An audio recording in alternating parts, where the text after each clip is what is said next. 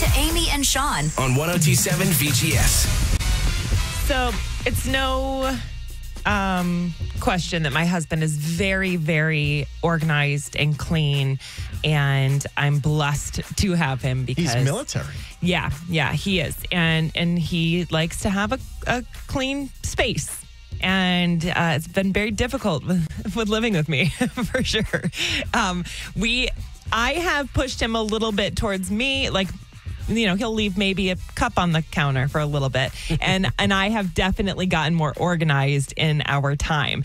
And I've learned to never ask him where any of my clothes are because he can't stand when I lose clothes. But I have so many different piles around the house. We've discussed this. Yes. Yeah. So I got a text yesterday that said, hey, it was a picture of our dryer. And on the dryer was a pair of jeans, a sweatshirt, and a Giants jersey. And he said, hey, good morning, babe. Just curious what stage these clothes are in.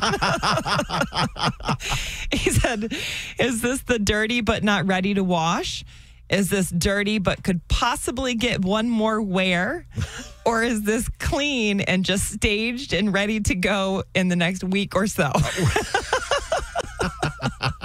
Were they folded? The jersey is not folded, but the jeans and the sweatshirt are. So there's a potential that this could be multiple different stages. Mm-hmm. So what I told him, this stage wasn't listed, but it's worn but not dirty. That's what stage they were in. So I don't wash my jeans after one wear. And if you do, you're mad crazy. Person. Yeah, you hate your jeans. Yes. And I also don't wash my sweatshirts if I just like had it on and then like because I was cold or something and then took it off. Was there an undershirt underneath the sweatshirt? Yes. Then it's okay. Agreed. So they weren't dirty. They weren't fresh clean, but they for sure can be worn again. So that's what I told him. And he said, so where do they go? Like, why are they just here? Like, can't they go away? If they're technically going to be worn clean, then they should go away. But right now, and I'm not even exaggerating, I have 3 laundry baskets. 3 full of my clothes. One of them, not exaggerating, one of them has Christmas clothes in it. So like Christmas shirts that I have worn. Yeah. It's February 15th. So they've been in there a while. Can I ask what you do with your time? I'm very busy. Laundry's the last. I mean, you could just tell them, hey, maybe you guys can make your own dinner and then I can get some clothes. Yeah.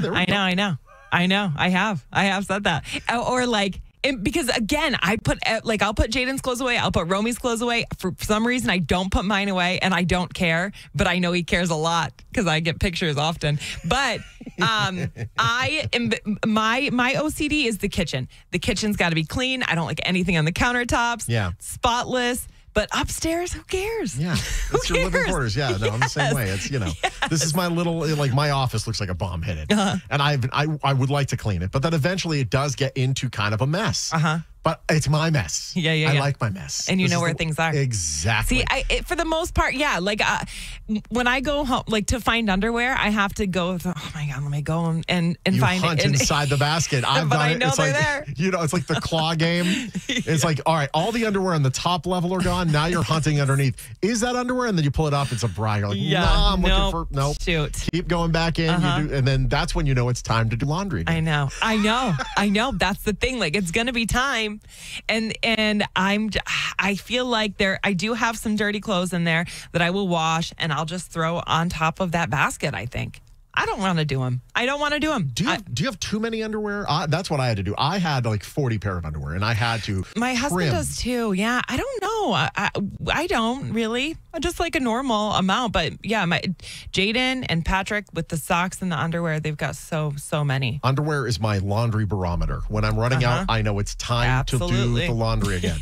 And here's what you do as far as the food thing is like you just keep ruining those crock pot meals. I know. And then eventually they're going to do their own. We'll make our own, and then you're like, now you have time to fold. Not the way that goes.